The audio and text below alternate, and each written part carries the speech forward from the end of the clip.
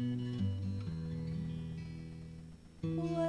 does God live? In the sanctuary.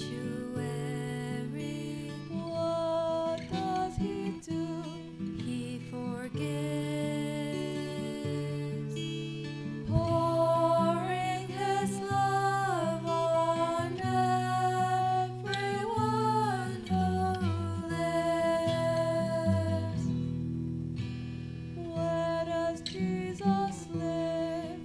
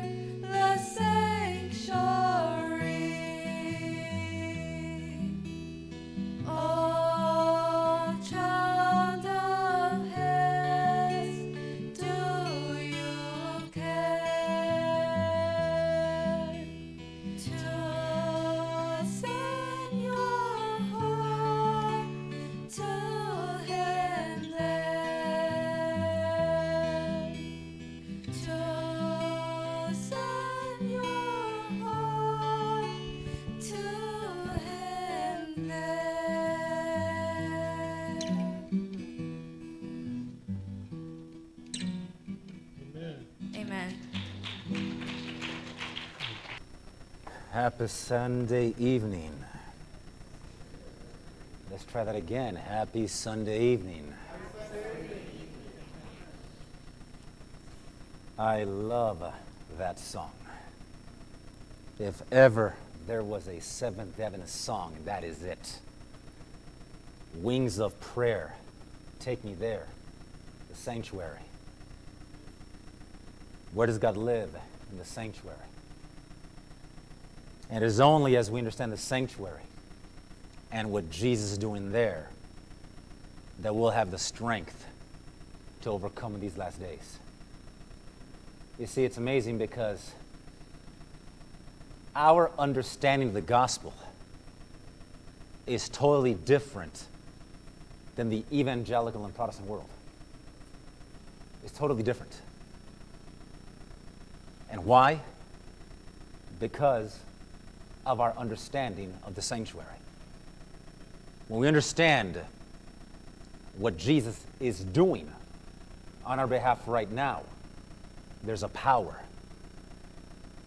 There's a power there. Now, I'm not going to change the sermon, but I praise God for that song. And I could give a shout out to my friends from BAA right here. So I'm so glad they were able to come with us. And I praise God because the enemy's been attacking all of us today. All of us. And I was actually afraid that they might not even be able to sing today. But I praise God that they're here, all of them. And don't want to embarrass them too much, but I'll take a bullet for these kids any day of the week. Seriously, and I mean that sincerely.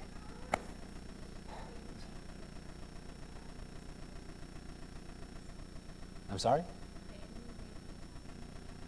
Amen. Amen. And we praise God that our God is infinitely more powerful than the enemy. We praise God for that. Tonight's message is a solemn one. And that's why I believe the enemy has been attacking. There are those messages that when they're presented, the enemy goes into overtime. And I have no doubt that just about every speaker presented this weekend can tell you stories of when they're about to present, the enemy goes into work to try to distract and discourage and prevent the word from being proclaimed. But I praise God, like I just said, we're not going to let the enemy win tonight. Or better yet, our God is not going to let the enemy win tonight. And even though decisions have been made all weekend long, I do believe that there's still one more decision to be made. And by God's grace tonight, I pray that that person will make it. So that being said, let's have a word of prayer, and we'll get right into it. Our kind and gracious Father in heaven, Lord, we thank you for allowing us to be a part of this mountaintop experience. We thank you for the messages. We thank you, Father God, for the lives that have been touched, for the lives that have been changed, for the new births today in baptism. We thank you, Father God, for all those who have come forward. And we thank you, Father Heaven, for allowing us to still have this freedom to come and gather and worship. In many places around the world, this freedom does not exist. And Lord, we know that according to Bible prophecy, very soon we'll lose that freedom here as well. And in many ways, it's already being lost. And so, Father, tonight, we invite your Holy Spirit's presence. We pray, Father God, that every heart is softened, each mind is opened, and may we allow the Holy Spirit to do its work in our life. May we not resist. Father, Heaven, Lord, you know what's going on with me. Be with my words, my thoughts. Hide me behind the cross of Christ. We humbly pray. In Jesus' name, amen. Exodus chapter 12. Exodus chapter 12. After 400 years of oppression and slavery, after generations of bondage, after this long, dark night, in the chapter of the existence of the people of God. The hour had finally come for them to be delivered from the house of bondage, which was in Egypt. The 10 plagues had all but destroyed that proud nation. Pharaoh, who was considered God on earth, was quickly reminded that there is another God, the true God, the Creator God, the one who sits on the throne of the universe. He is the one true God. And Pharaoh was humbled, defeated, his kingdom in ruins. And finally, after the 10th plague that took the life of all the firstborn in the land of Egypt, save those who were covered by the blood of the Lamb,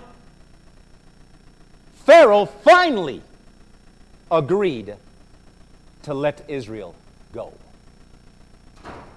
Now follow me, because we're going somewhere. And so a nation arose out of Egypt, one that was to be a holy nation, a kingdom of priests, a royal priesthood, a nation that was to be the light of the world, the salt of the earth, the depositories of God's truth and law, a nation that was to shine among all the nations of the earth as a beacon of light and truth and hope. A nation that God placed at the crossroads of the ancient world so that all travelers from Europe, Africa, and Asia would cross through Israel, and there Israel would be a witness to the nations of the glories of the one true God of heaven and earth. The Creator God, the loving God, the coming God. And so they left Egypt, this mighty nation, marching towards the promised land. But as they left Egypt, someone else went with them. Exodus 12.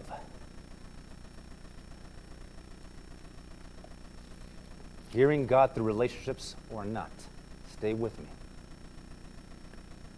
As they left Egypt, someone else went with them.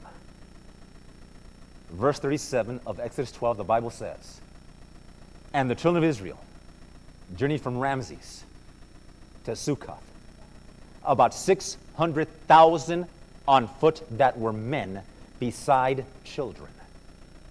Now you got to understand that in the Old Testament, you are not considered a man until the age of 20. If you're 19, you're not a man yet. So 600,000 men, 20 and above, who knows how many 19 and below, and how many when you're talking 2 to 4 million people easily leaving Egypt. But someone went with them. Verse 38. "And a mixed multitude went up also with them, and flocks and herds and very much cattle." A mixed multitude went with them. And in this multitude, you not only had those who were moved by faith in the God of the Hebrews, but you also had many who were simply coming along for the ride. They wanted to escape the plagues that fell on Egypt in case others would fall. And some were curious to see this land flowing with milk and honey that they had heard about. And it was this group, this mixed multitude, that was always a snare to Israel. They were a hindrance. They always distracted. They always persuaded the people to do things that they otherwise would not have done. And it was this mixed multitude that leavened the camp with their idolatrous practices, with their constant murmuring and complaints against God. The mixed multitude. But they wanted a share in the inheritance of Israel, of the land of Canaan. They wanted a piece of that land. They wanted the promise that God gave to Abraham, Isaac, and Jacob. And it was this mixed multitude that traveled with Israel, but were never really a part of Israel. Come on now. They were with Israel, but they were not of Israel. They tagged along with them, but they were not a part of the people of God.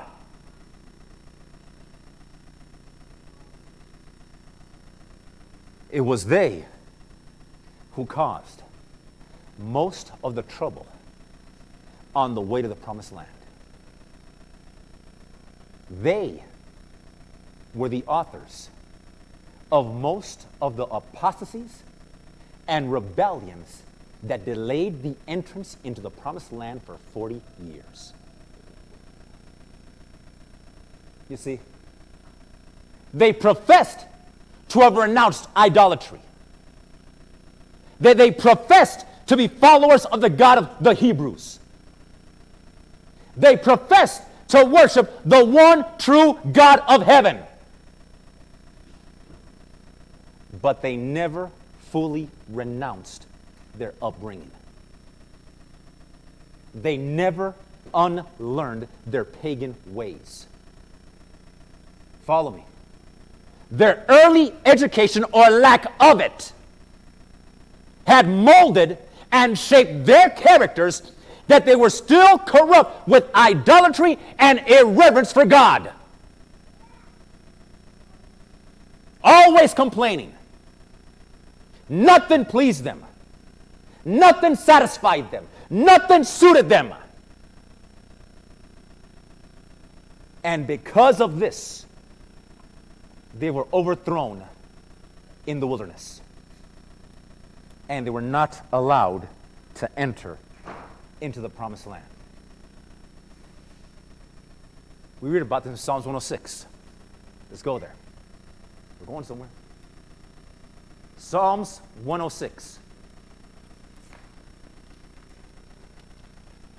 Psalms 106, verse 24. The Bible says, Psalms 106, verse 24, the Bible says, "Yea, they despised the pleasant land. They believed not his word, but murmured in their tents, and hearkened not unto the voice of the Lord." Hearing God through relationships or not. 3 days after the mighty miracle of the Red Sea, one of the greatest miracles in the entire Bible, 3 days later, the complaints began. And these complaints originated with the mixed multitude. Now, I didn't have a PowerPoint on purpose. And I brought my books here for one simple reason. Read it. Read it. Thank you. Pastor Mirage, boldly and I heartily amen. Ellen White is a prophet of God. No embarrassment, no shame about it. And yet, these books collect dust. Read them. I promise you it'll change your life. That's another sermon. I quote, page 377. After 3 days' journey. How many days? I mean, the Red Sea. The Red Sea. 3 days later, open complaints were heard. These originated with the mixed multitude, many of whom were not fully united with Israel and were continually watching for some cause of censure. Mixed multitude. The complainers were not pleased with the direction of the march, and they were continually finding fault with the way in which Moses was leading them, though they all well knew that he, as well as they, was following the guiding cloud. They could see the cloud, the visible presence of God, and they know Moses is following the cloud. Moses, why are you taking this direction? What's wrong with you, Moses? Stay with me. You're going somewhere.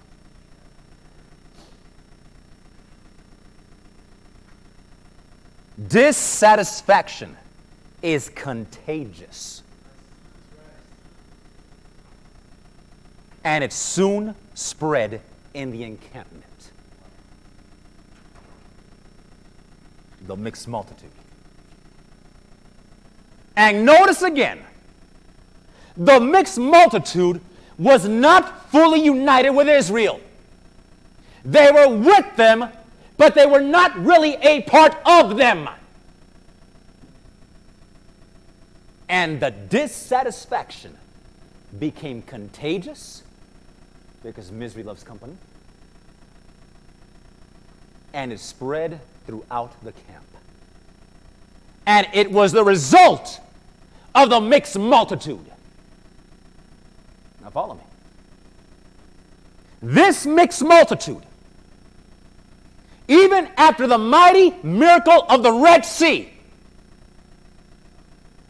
one of the greatest miracles of all time, the mixed multitude caused the camp to forget that event, to ignore it, because the mixed multitude had contaminated the people to cause them to join in their complaint and murmuring. You're going to follow me?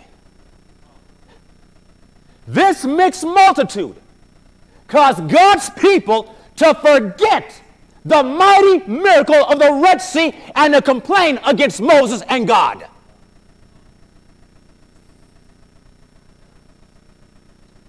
Dissatisfaction is contagious. The first great apostasy took place at the foot of Mount Sinai, 3 months after the Red Sea.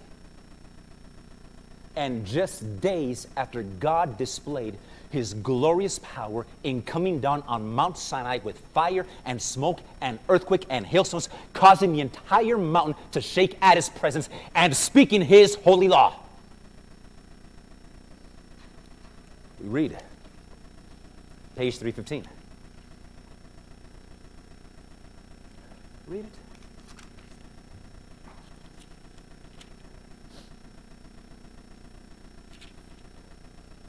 Feeling, well, during this period of waiting, Moses by the mountain,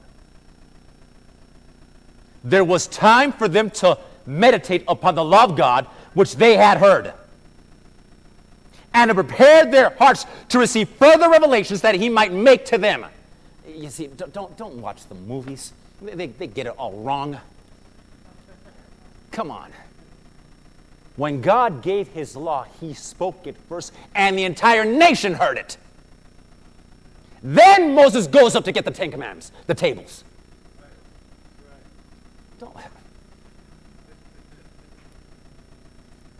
They had none too much time for this work, And had they been thus seeking a clear understanding of God's requirements and humbling their hearts before Him, they would have been shielded from temptation.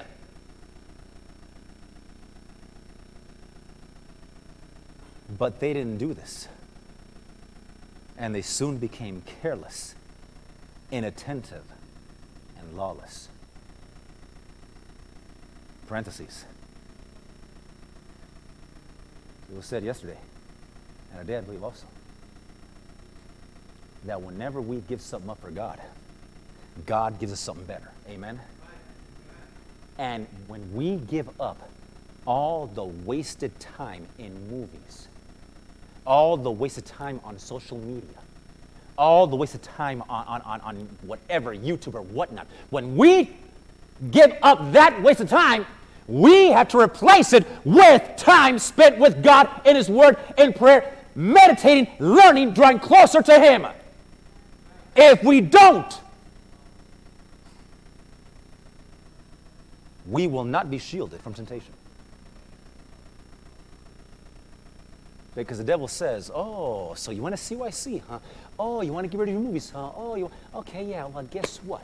Here comes a triple powerful temptation.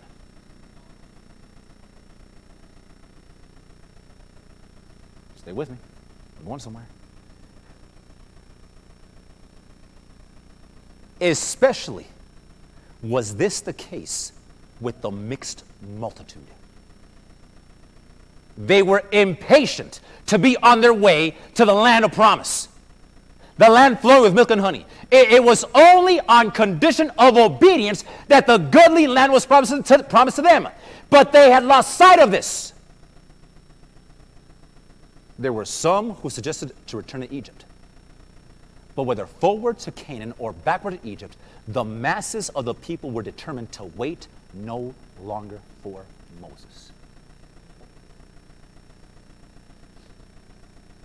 So again, we find that the mixed multitude, those who were with Israel, but not a part of Israel, they managed to once again cause the people to forget the glorious power of God that was just displayed. Cause them to forget what had just happened in majestic power in the giving of His law. The mixed multitude were so influential that they caused nearly the entire nation to forget that they had just heard the voice of God, seen the fire, heard the law spoken by God Himself, to forget the manna that fell a few days earlier, to forget the miraculous providence of God, to forget the Red Sea, to forget the 10 plagues that fell on Egypt, to forget all of that, and to bow down to a golden calf. The mixed multitude.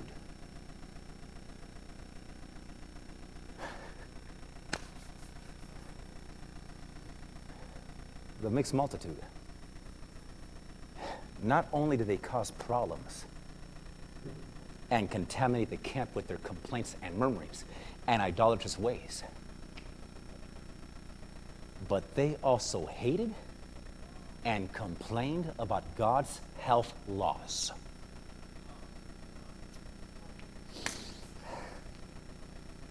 They were the ones that began to lust after the diet they had while in Egypt. They were the ones that reminded the Israelites of what they had to eat while in Egypt.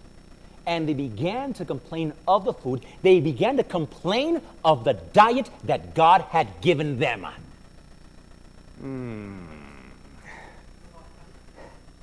We're all coming back to this in a minute. I was talking to Brother Scotty Mayer this afternoon. The New Age movement has stolen our health message. The world has stolen our health message. But we got to have our carne asada. I'll come back to that. I'll come back to that.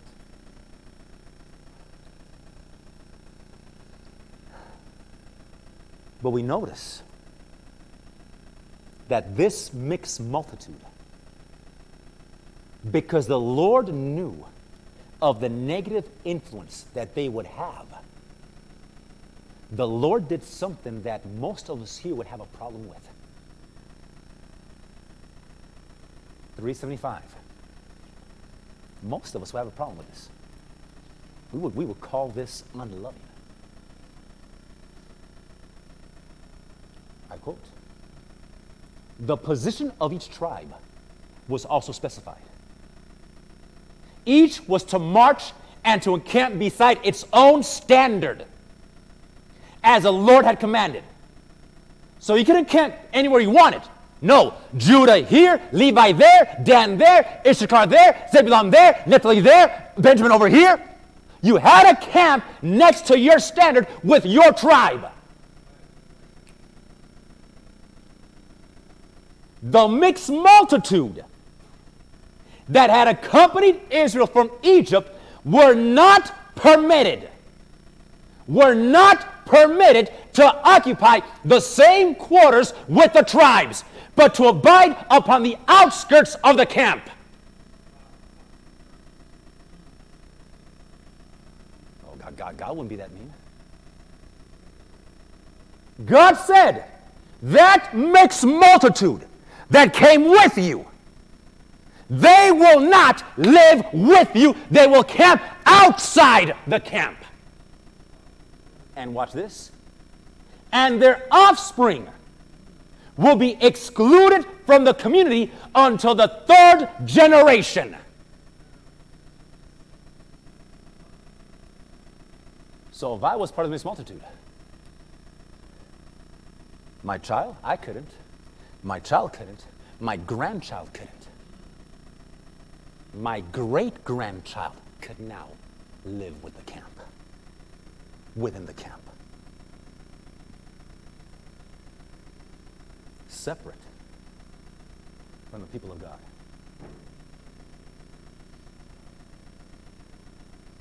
So we find that because of the influence of this mixed multitude, the people were led astray. They were the cause of the rebellions. They contaminated Israel with lack of faith, with their idolatrous ways.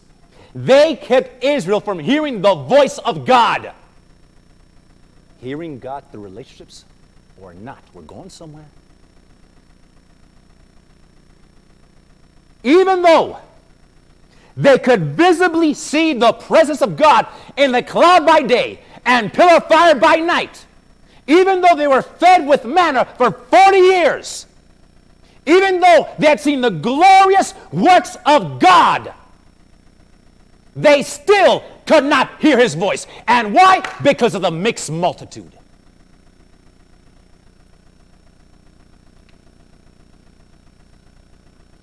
Amos 3.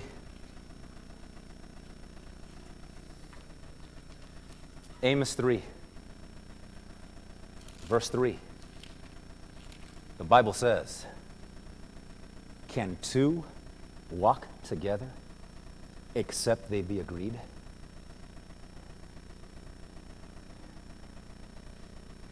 Now follow me. The mixed multitude and the Hebrew nation walked together. And sooner rather than later, the Hebrew nation began to walk in agreement with the mixed multitude. In agreement with their complaints and their rebellion. Because when two that don't agree walk together, one of two things is going to happen. One, they will part ways and separate. Or two, they will come to walk together in agreement, but agreement in what is the question?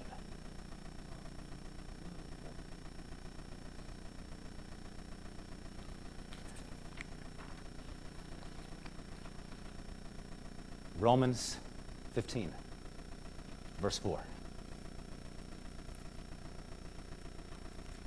At 9:05. Romans 15, verse 4. The Bible says, if you're there, please say amen. Romans 15, verse 4. We there, amen? The Bible says, for whatsoever things were written aforetime were written for our learning, that we through patience and comfort of the Scriptures might have hope. Ecclesiastes 1. Ecclesiastes chapter 1. The Bible says, verse 9. Ecclesiastes 1, verse 9. Watch this. That, the thing that has been, it is that which shall be. And that which is done is that which shall be done. And there's no new thing under the sun. We've arrived. Hearing God through relationships or not. Fast forward some 3,500 years. Not much has changed.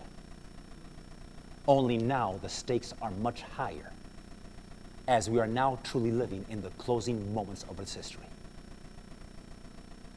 But God's remnant end-time church, the Advent movement, today we face the same problem, the same dangers, the same temptations. Why? Because there's most definitely a mixed multitude in our ranks.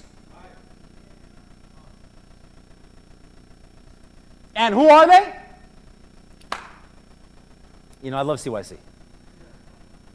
Because up here, we give the politically incorrect truth. Because there is nothing politically correct about the gospel.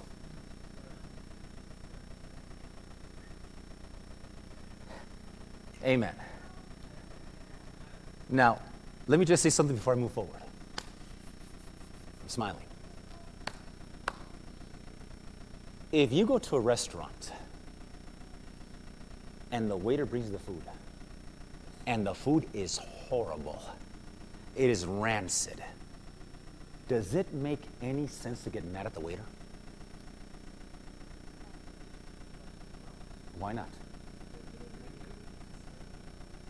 I'm the waiter. You got a problem with the food, you take it with the chef. Amen. I'm a messenger boy. I didn't cook the food. I just brought it to you.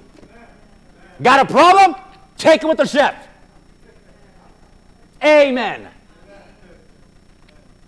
Now, remember, the wheat and tares grow what? Together.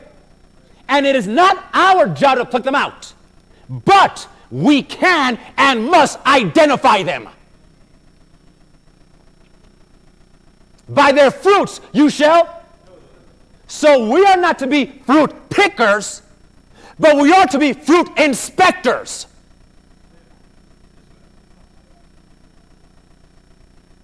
Y'all don't like that.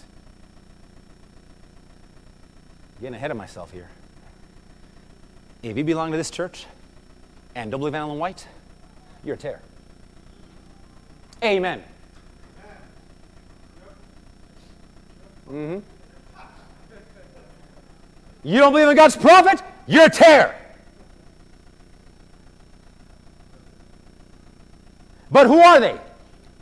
They are the murmurers, the complainers, the criticizers, the gossipers, the backbiters, the idolaters, the fornicators, the adulterers, the worldly element who are always lusting after the things of the world. Always desiring the things of Babylon. We're going to narrow it down just a minute. They're the unconverted, the half-converted, who have a theory of the truth without the power of the gospel. They are Babylonians, or at best only half-Christians and half-worldly. In other words, half Israelite, half Egyptian. And as I tell my kids all the time, there's no such thing as a part-time Christian.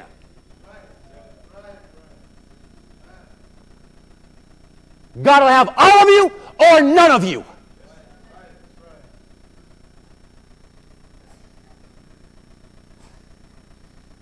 They follow the Lord afar off, and they remain on the outskirts of the camp. They are with the church, but not really a part of the church.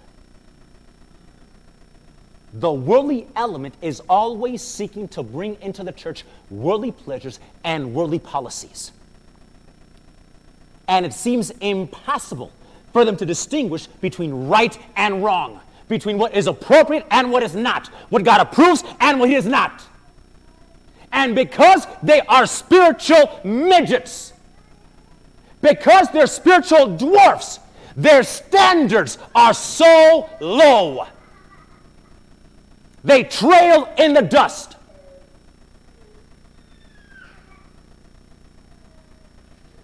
And is this mixed multitude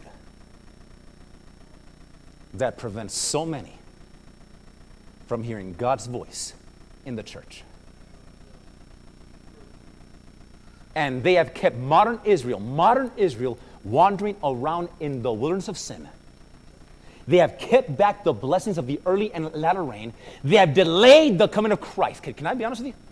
Yes. Can I? Yes. I mean, hey, tomorrow we go home. Let me give you an illustration. Mixed multitude.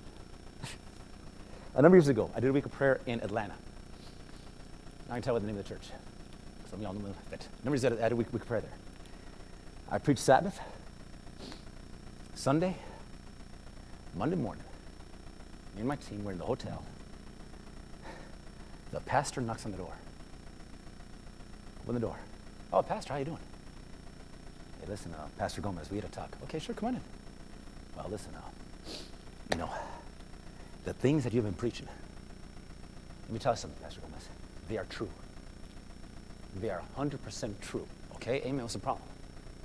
Listen, Pastor Gomez, what you have been preaching, I agree. Okay, what's the problem?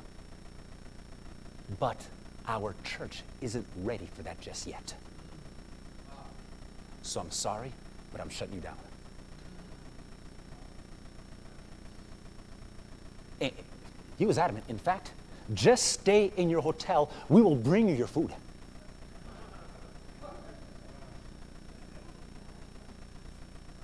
So you're telling me that your church is not ready for the strong meat of the Word of God? How long have you been a pastor in this church? About 8, 9 years. What have you been doing for 8, 9 years that your church is not ready for the strong meat of the Word of God? Mixed multitude. Dogs that cannot bark. I was like,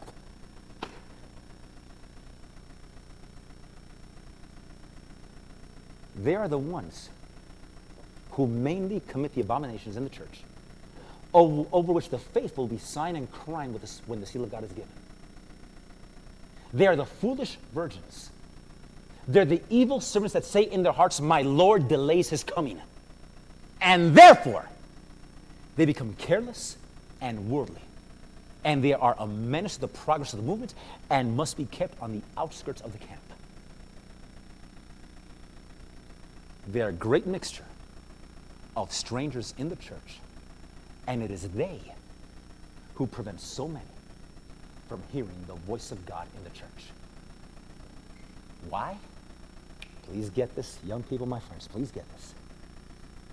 Because one of Satan's greatest weapons in these last days that he is using against God's people, and especially against the young people, is that of associations and relationships, of joining them with those who are part of the mixed multitude. Those who are joining those who are not really a part of God's people. Are you following me? Let's take it just a little bit deeper. A little bit deeper. John chapter 10. John 10.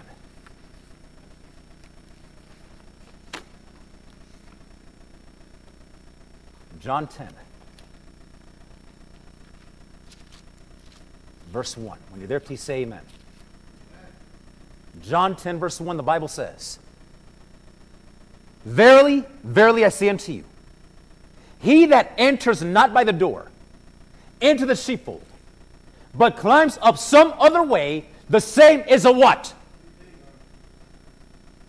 "But he that enters in by the door is a" what? "Shepherd of the sheep." Watch this. "To him the porter opens, and the sheep hear his" what? "And he calls his own sheep by name and leads them out." Verse 4. "And when he puts forth his own sheep and goes before them, and the sheep follow him, for they know" what? "His voice." The sheep know the voice of the shepherd. And when the shepherd calls, the sheep follow. Verse 5. "And a stranger will they not follow, but will flee from him, for they know not the voice of" what?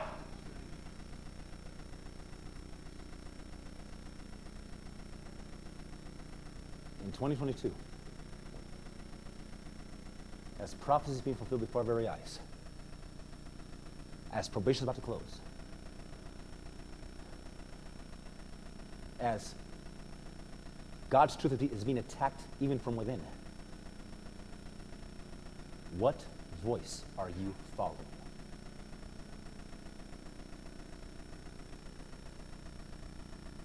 You see, the stranger, the thief, he comes to kill, to destroy. Now follow me. Please follow me. The stranger, the thief, he doesn't want you to follow or hear the voice of God. He wants you to follow his voice. And it is his voice that leads to destruction. Now follow me. It may be fun at the moment. It may provide the pleasure of sin for a season, for a moment. But the end of following that voice will lead to death, destruction. It'll rob you of true happiness, of true joy, of true purpose and meaning in your life.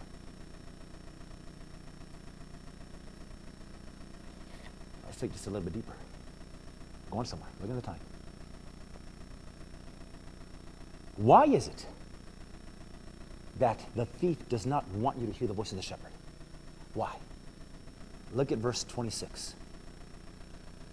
The Bible says, "But you believe not, because you are not my sheep. As I said unto you, my sheep hear my voice, and I know them, and they follow me." If he can prevent us from following the voice of the shepherd, then he has prevented us from being a sheep of the shepherd. And therefore, the shepherd will not recognize us as his own. You catch that? You're following. If the enemy can cause us to not hear and follow the voice of the shepherd, he has prevented us from being a sheep of the shepherd. And the shepherd will not recognize us as his own.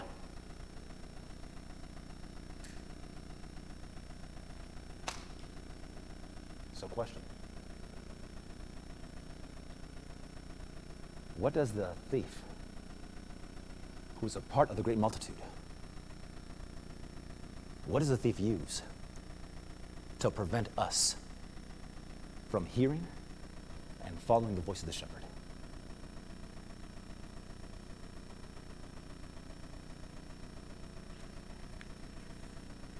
No doubt many answers could be given to that. But I submit to you that there's one thing, there's several things. We're going to make this quick as possible. I want to take an extra time. But there's 2 or 3 things I want to point out that the enemy uses to keep us from hearing and following the voice of the shepherd. The first one, it's a word that we hardly ever hear anymore in church. We hardly hear it anymore. When I was growing up, I still heard that word in church. But now, we don't longer hear that word anymore. And what is that word? Worldliness. Worldliness.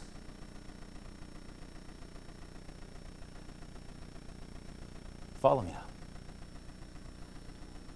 We have come to the place and time where we must ask, is it still a sin to be like the world? Is it? Don't sound convinced. The truth of the matter is, God will never recognize a worldly person as his own. Never. Let me say that again. God will never recognize a worldly person as his child. Because contrary to popular opinion, not everyone is a child of God. By creation, yes. By relationship, most certainly not. By adoption, no way.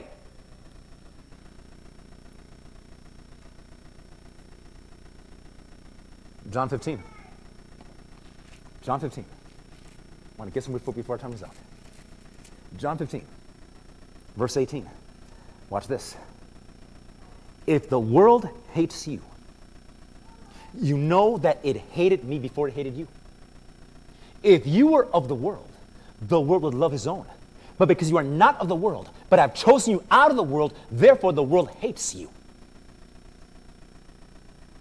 Question. Are we supposed to get the world to love us?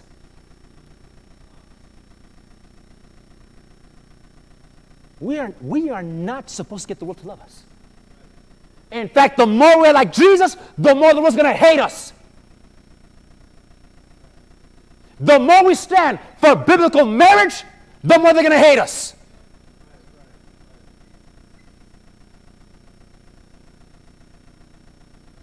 The world is to hate us.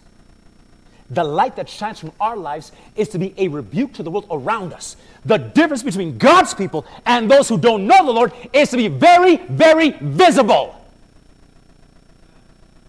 Come on now.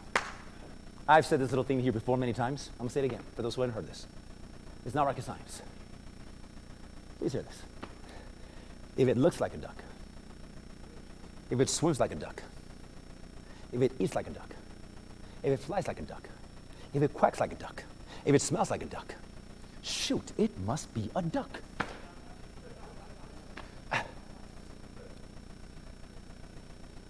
Well, guess what? If you watch the movies of the world,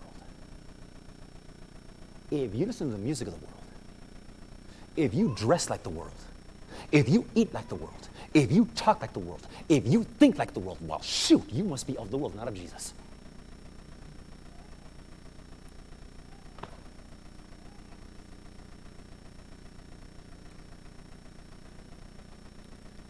Hearing God through relationships. Watch this. Great Controversy, page 48. Listen, 924. There is another and more important question that should engage the attention of the churches of today. There's a question we should be asking ourselves. The Apostle Paul declares that all who live godly in Christ Jesus shall suffer persecution. Why is it then that persecution seems in a great degree to slumber? And y'all been persecuted lately for your faith? The only reason is that the church has conformed to the world's standard and therefore awakens no opposition. In other words, we are not a threat to Satan and his kingdom. And Satan says, listen, if they sit in the pew, that's all they do, leave them alone. They're not bothering me, I'm not going to bother them. My kind of Christians. The religion that is current in our day is not of the pure and holy character that marked the Christian faith in the days of Christ and his apostles. It is only because of the spirit of compromise with sin, because the great truths of the Word of God are so indifferently regarded, because there is so little vital godliness in the church, that Christianity is apparently so popular with the world.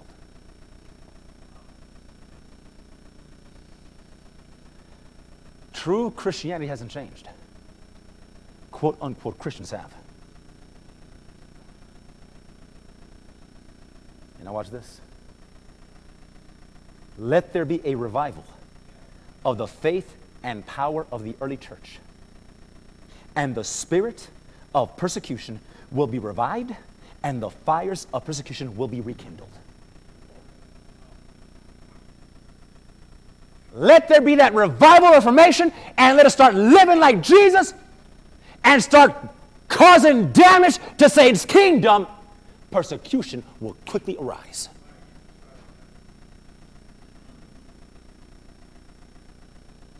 But right now, I want to move on to one more point here. Go to Acts 17. Acts 17. Hearing God through relationships or not. I'm about to make you all very uncomfortable right now. Acts chapter 17. And notice what the early church was known for. Acts 17 verse 6. When you're there, please say amen. Notice what the early church was known for. The Bible says, and when they found them not, they drew Jason and certain brethren unto the rulers of the cities, crying, these that have turned the world upside down are come here also. What were they known for? Turning the world upside down with the gospel. Why? Because in the early church, they were so on fire, so in love with their God, they faced persecution. They faced the fire, the sword, the Colosseum with hungry lions. And they invaded Satan's kingdom. So much so that paganism began to tremble for its existence. Turn the world upside down. Today,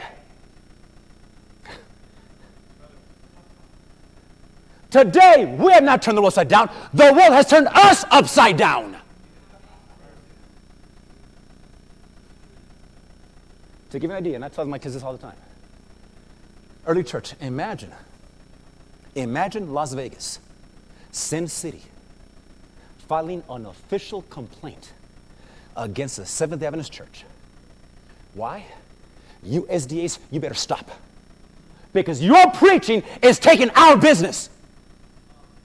Because of your preaching, your witness, your lifestyle, the casinos are half empty. The strip clubs are empty. The brothels are empty. You're taking our business. Stop it. That's what's happening. Right now it sounds ridiculous, it sounds foolish, but that's what's happening in the early church.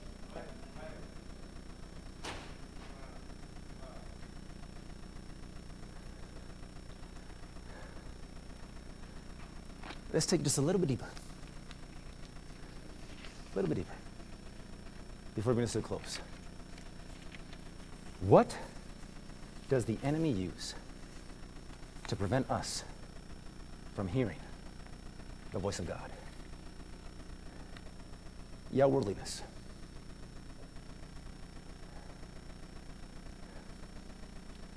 I'm the waiter. But the enemy also uses relationships.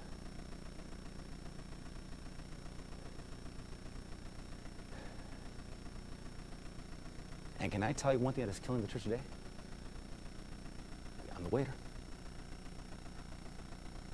And I wish there were more young people here.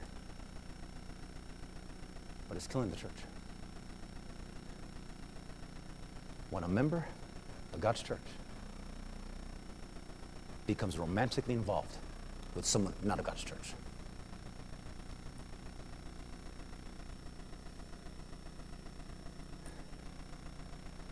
We should have a whole series on that. I'm sorry. God forbids it. Don't get him at me. Take with the waiter. And today, it is a curse. I hear it all the time. But Pastor, there are no young, godly men in the church. But Pastor, there are no young, beautiful, godly women in the church. Where are they? Hey, I had to go halfway across the world to find mine. Amen. I found mine at the airport in the Philippines. Long story. Amen. And you all seen her. She's beautiful, isn't she? Amen. But watch this. The mixed multitude. Now, I praise God because God is merciful. And sometimes he takes the wrong thing, and by his mercy, he turns it to something good. But that does not make the wrong thing right. Okay? I mean, hey, God bless Abraham with Isaac, but he still messed up with Hagar. But why is this? Guys, please get this. Whenever a member of God's church becomes romantically involved with someone that is not a part of God's church, 100% of the time, the one that compromises is the SDA. The fact that you are in that relationship is already a compromise.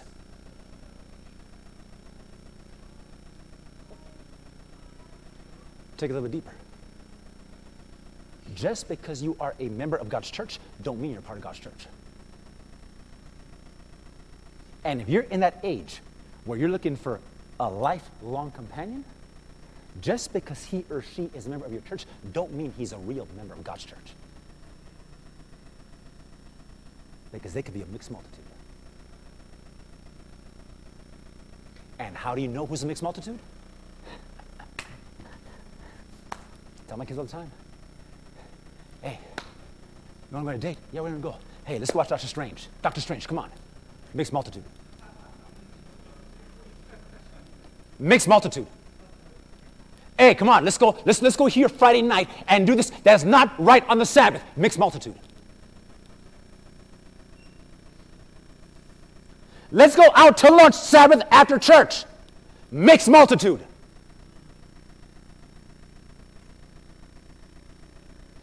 Message young people that book. Mixed multitude.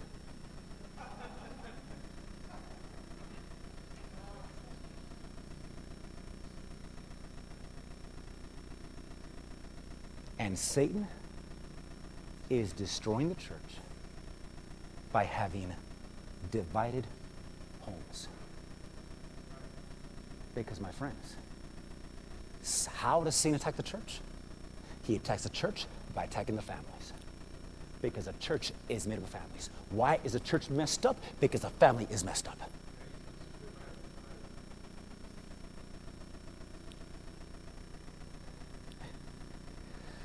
Could I take my gloves off? I wanted to hear the seminar by Pastor Johnson on the priest of the home. Let me tell you something boldly here, right here. Take it with a chef. If men were doing their real divine appointed task as head and priest of the home, we would not have this nonsense of women's ordination.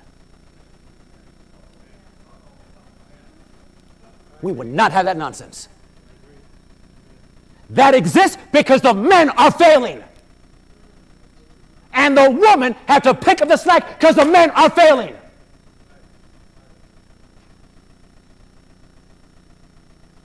I'm smiling. But I beg my friends, choose your associates and your friendships wisely. Because that's what Satan uses to bring you down. And if you want to witness to someone, to bring them over, contrary to popular opinion, Jesus did not hang around sinners. They hung around him. You didn't catch that? He didn't hang out with them. They hung around him. In other words, they were always in his sphere of influence. You don't have to go to their sphere of influence. You bring them to our sphere of influence and witness to them. Because, my friends,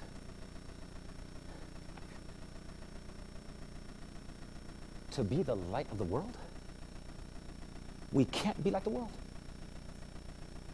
I don't know why it's so hard to understand. We are to reach the world. But to reach the world, we cannot be like the world. Why is that? Today, oh no, we got to be as much as possible. No, we don't. The light from the Word of God shining through us is enough to draw them to us. I'm sorry, but I might get in trouble for this. But I see what happens in many of our youth gatherings, at academy football tournaments, and academy prayer conferences, and Bible camps. And the way they are leading our young people, it drives me up the wall. Because I honestly believe that as the young people, they truly want to serve God. I believe that with all my heart. But they're being led astray. I forget. We're up in just a second. But I was at a Spanish church in LA. I was about to preach on a Friday night. I was doing a series that weekend, and I was opening a Friday night. And I was sitting in the front pew waiting to preach. And literally 5 minutes before I preached, I get a text from one of my kids. This is about 4 or 5 years ago. Hey, Gomez, the speaker here at this Vespers for our football tournaments, he just said, don't worry about overcoming sin. Don't worry about perfecting your character. That is not important for salvation. Literally. And I'm like, and when I got to preach, you all think I'm loud right now? When I got to preach, I was so incensed with that. Oh my goodness.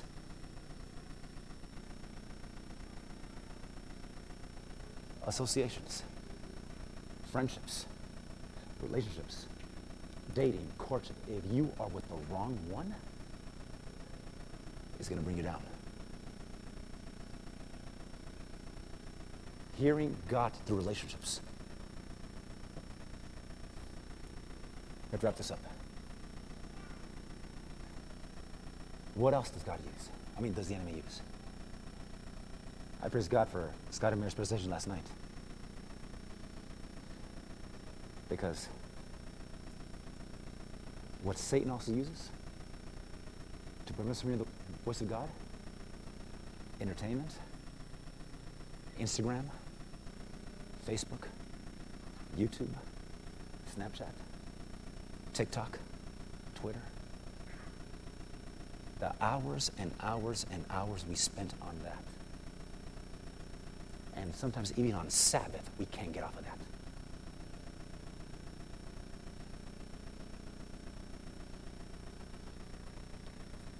So in closing, I'm going to make this challenge to you. And I make it everywhere I go.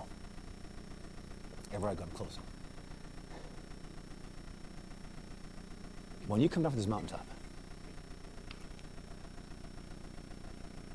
many of us here, I know that the Holy Spirit is working in your heart. And I don't know why we're so in love with this world. This world is sick. Have you seen this world? This world is sick. So, Just like that. So when you get home, when's this mountaintop? In the name of the Lord, I challenge you. I dare you to do one thing. I dare you. I want you to take the Word of God in one hand and either take your cell phone or your remote control of the TV and put them side by side and leave them there for the entire week. And during the week, pay attention as to which of the two you use the most. And if we discover we're reaching for the remote control more than the Word of God, or reaching more for social media than the Word of God, I'm sorry. Unless things change, you're part of the mixed multitude.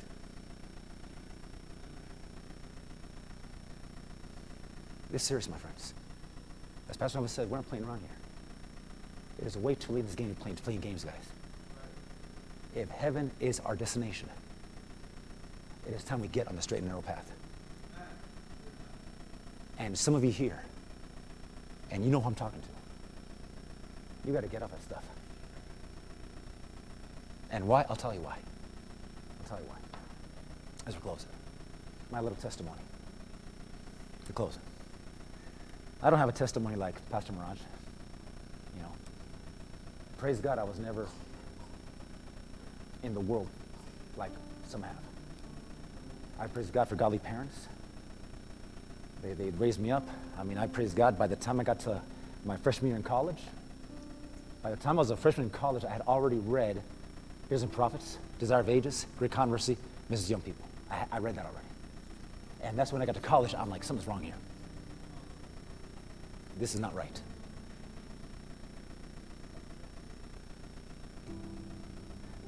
And I wish more would have come forward for the baptism of appeal. Why? I was baptized at 9 years old. It meant nothing to me. It meant nothing to me. My uncle baptized me. He's a pastor. I just remember going inside this one pool and I see my uncle. Oh, hey, what's up? You know, Omega, what's up? And come here. That was my baptism. At the age of 29, I was already a pastor. But I knew I'm not baptized. I knew that. And I was always kind of upset at my father for baptizing me because he said, well, listen, your older brother's getting baptized, you get baptized. I always had that against him. And my father was a godly man. He taught me how to study the Bible. I praise God for my father. Wasn't perfect, but I praise God for my father. Passed away 5 years ago. I guarantee I'll see him again. I guarantee it. But I know I wasn't baptized. One Sabbath, at the age of 29, I was already a pastor. Some friends of mine that I was working with were getting baptized. And I was there supporting, getting baptized, praise God. And the Holy Spirit told me, Gomez, what are you waiting for? I heard his voice, what are you waiting for? And I said, Lord, if the pastor makes an appeal for rebaptism, I'm there right now. Within 2 seconds, someone's going to get rebaptized. I was like, who are you? Come forward. Just like yesterday, who are you? Pat, who are you? Someone's going to rebaptize. Here I am. And at the age of 29, I got baptized for the first time. But what's my point? My point is, I see young people here. I see young people here. And I know that if they give their life fully to Jesus, you all could do what I'm doing here much better than I can. Much better than I can.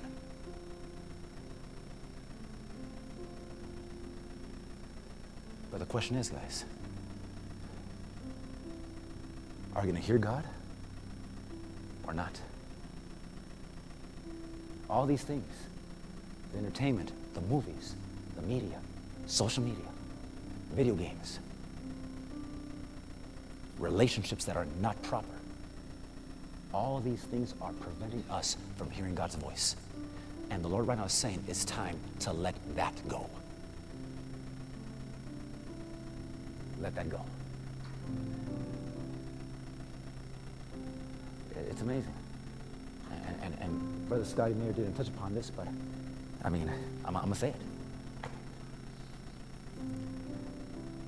How in the world can we? I mean, last night he called it up perfectly. If you actually sit here and talk smack, talk trash about his wife, what's he going to do? Praise God, the old man is dead. He's not going to, do a Will Smith. Praise God. But okay, praise God. But, I mean, if someone's talking trash about, forget my wife, if someone's talking trash about my kids right there, about them, I'm not, you know what, I don't got to hear this. I'm out of here. Disney is talking trash about our God. They've declared war on God. And we don't get it. We don't get it. Why? Because we're so immersed in it that we can't see it. But right now, God is telling someone here, it's time to let that go. Because I got something so much better for you.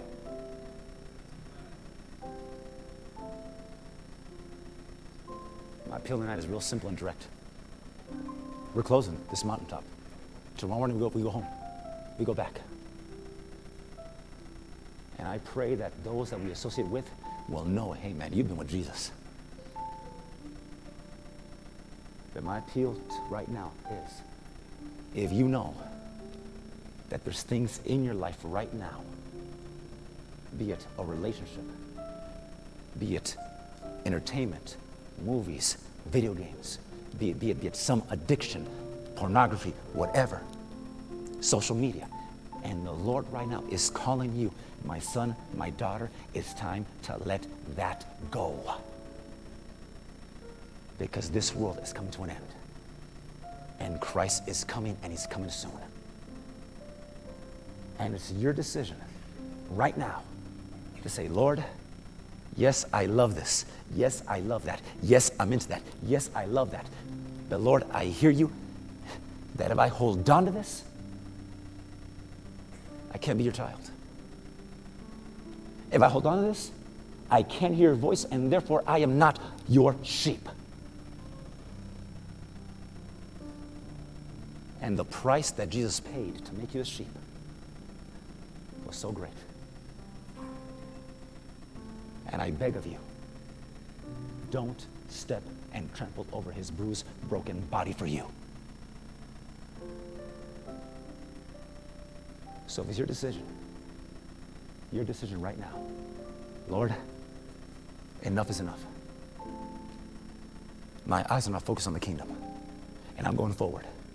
And I'm putting all this out of my life. But Lord, I need your help. I need your help. Because I can't do it without you. But if that's your decision, I invite you to come to the front right now. I want you to come to the front right now. Time to put all these things away that distract, that entertain, that prevent us from hearing the voice of God. Amen. This is, my friends. God's calling you. God's calling you guys to take a stand. Take a stand. And let the world realize, let the world see, I've been with Jesus. You know that song, I've decided to follow Jesus? You know the story behind that song? Powerful story. this one man in one of the islands, I forget which island it was, an island where they still had cannibalism and headhunting. A missionary hit that island. And this man gave his life to Jesus, which was forbidden. And they brought that man and his family. And they said, renounce this Jesus of yours. And he said, I have decided to follow Jesus. And he said, no turning back, no turning back. They killed his wife in front of him. Renounce your Jesus. I've decided to follow Jesus. No turning back, no turning back. They killed his children in front of him. Will you now renounce your Jesus? I've decided to follow Jesus. No turning back, no turning back. Amen. And finally they killed him. But he didn't turn back.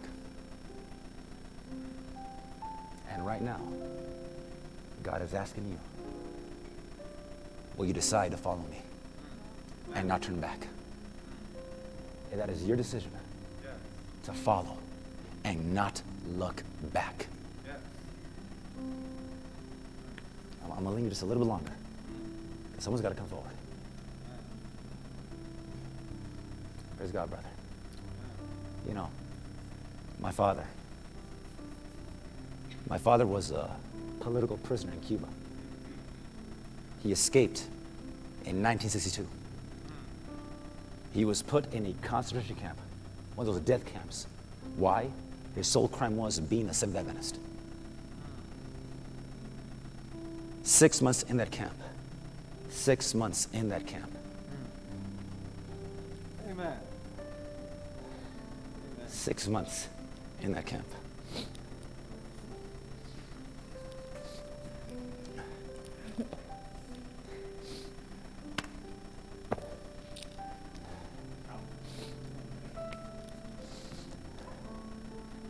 Six months in that camp. Yeah, I love these guys. I'm sorry. I don't apologize for that. I love these guys. Awesome. I love these guys. 6 months in that camp, he escaped. And for 1 year, he was a fugitive in Cuba. Running from the military, running for his life. And he finally found a way to escape the island. And that was by swimming to Guantanamo Bay. He swam about 2 miles out into the ocean and about 7 miles across. Testimony is amazing. When I first heard that testimony when I was like 7 years old, that testimony changed my life forever. The faith that he had in this God. But he tells a story. When he began swimming, he swam maybe a quarter of a mile out into the ocean. And it was like 11 p.m. at night. And the week before that, a hurricane went through the island. The ocean was still rough. And as he's swimming, he stopped. And he turned around and looked back. And behind him, he saw the peaceful, beautiful lights of Cuba. And in front of him, a dark, angry ocean. And right there he says, I had to make a decision. And he said, I will not look back. And he tells me, Gerzon, if I would have looked back one more time, you would not be here. If I would have looked back one more time, I would have gone back. But he decided, I'm not going back. I'm not looking back. And he swam for several hours. And I got to finish the story here. I'll avoid the sharks and like that. You had all of that. It's a crazy testimony. Powerful testimony. And there's evidence of that because when my father had a physical exam about 3 years before he passed away, the doctor examined him and he saw what the doctor called a scar in his heart. And the doctor said, did you have some traumatic experience in your life that was terrifying, impacting, that was just frightening? Well, when I was swimming for my life, I found myself in a school of hammerhead sharks. And one of them stuck its head out right at me and looked at me. Just froze. What are you doing in the middle of the ocean? And I prayed, Lord, if you don't save me, I'm fish food. Leaving that story aside. When he got to the base, he saw a soldier up there on the side of the cliff, the seaside right there. He whistled. And the soldier said, Oye, ven por acá, in Spanish.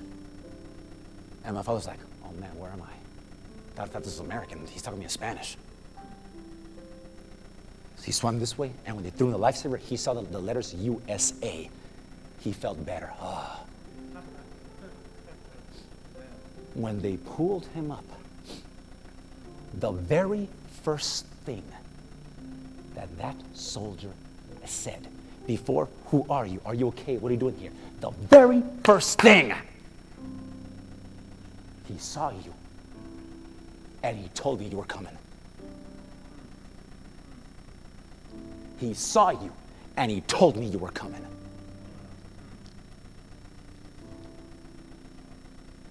Y'all don't get it.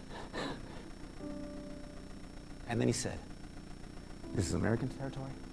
That's Cuban. You're free. And then my father asked him, whoa. Who saw me and told you? God.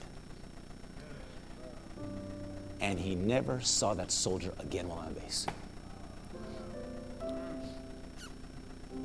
But the point is, he did not look back. He did not look back. There's someone else who will say, Lord, enough is enough. I am yours and I'm not looking back. Anybody else? Minutes to close. Anybody else? Amen. Let's pray. Amen. Let's pray. Father in heaven, Lord, we thank you so much for allowing us to be here on this mountaintop experience. And Father in heaven, Lord, I know that your Spirit is working. I know your Spirit is working, Father in heaven. And I know there's more out there who need to come and take the stand. But Lord, I'm standing here with my brothers and sisters in Christ here. I praise God for my friends here on my right. I pray, Father in heaven, God, as we go back down this mountaintop, Lord, the enemy is going to attack. He's going to attack. He's going to want to bring back those old sinful habits. More time wasting on social media.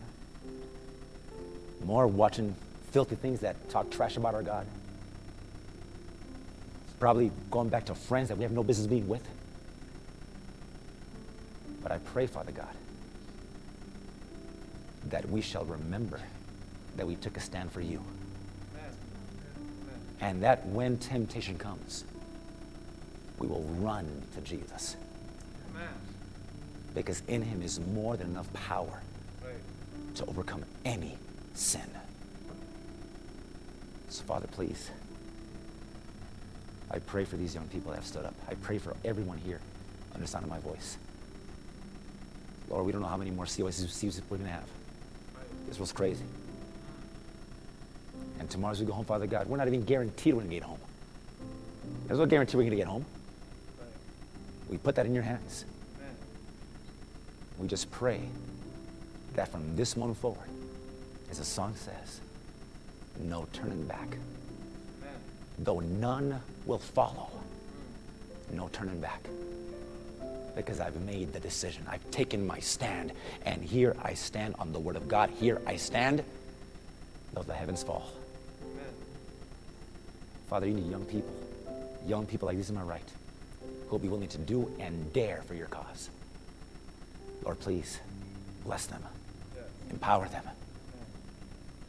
May they be a living witness of the power of the gospel in their lives. Lord, we have one more meeting tomorrow. And I pray that anyone who needs to make a decision, Father, may you give them no rest tonight. Father, give them a miserable night. Tugging by your Holy Spirit. Hearing, you have to make a choice for me now. Because tomorrow's not promised. Right. Amen. So, Father, we thank you. We praise you. And we submit ourselves into your hands. In Jesus' name, amen.